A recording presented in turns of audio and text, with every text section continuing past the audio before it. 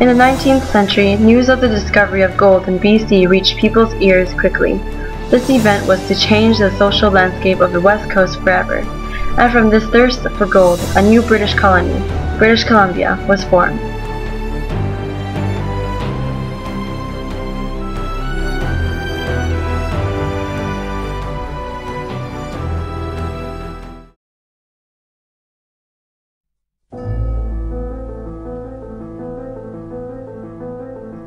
In 1857, gold was found in the Thompson River in British Columbia.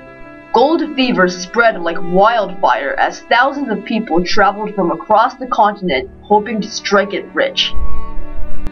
Many of these people were Americans who embarked on unsuccessful quests for gold 8 years earlier in 1847 during the California Gold Rush. Much of the gold-bearing land in California was already taken by other miners. Governor James Douglas of Vancouver Island became alarmed at the influx of American settlers in British Columbia. He wrote to Britain expressing his fears. If we continue to let these foreign individuals enter British Columbia, I fear this colony will soon fall under the influence of the United States. British Columbia could, quite possibly, be annexed to our neighbor in the south. To prevent such an event from happening, Britain created the colony of British Columbia and appointed Douglas to be the governor. The Royal Engineers, led by Colonel Richard Moody, was dispatched in 1859 to act as a security force to ensure peace in the region. At the same time, the gold within the Fraser and Thompson rivers became depleted. Gold miners moved to the Cariboo region of British Columbia in the hopes of finding more of the prized element. Through the lust for gold, a mining town named Barkerville gradually started to develop at the heart of the Cariboo. Named after Billy Barker, an English sailor who was one of the first to strike it rich, the town grew into a vibrant community quickly with a large number of Chinese and white residents. To take advantage of the gold rush, Governor Douglas decided to build a road linking Barkerville and Yale, another mining town, along the Fraser Canyon. During construction of the road, huge parts of the canyon were blasted away.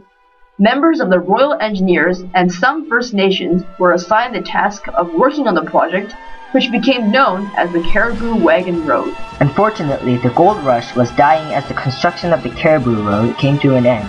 By 1868, when the road was finished, most of the miners had already moved away from the Cariboo region. The town of Barkerville suffered from fires twice, once during that year and another time in 1883.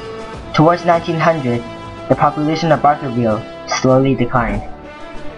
The colony of British Columbia became massively in debt due to the construction of the road, something not foreseen by Governor Douglas, who retired in 1868. This would be a major factor for British Columbia joining Confederation in 1871.